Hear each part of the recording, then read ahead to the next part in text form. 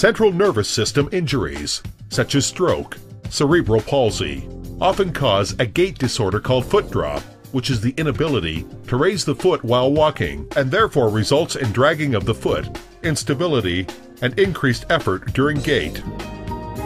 The XFT 2001 foot drop system is an advanced functional electrical stimulation FES device designed to improve gait in people suffering from foot drop.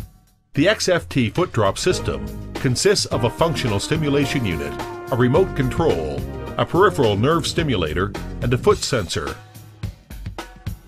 2 electrodes are specifically placed near the head of the fibula, directly over the motor nerve and proximal musculator. During the gait cycle, the stimulation unit stimulates the common peroneal nerve, which innervates the tibialis anterior and other muscles that produce dorsiflexion of the ankle.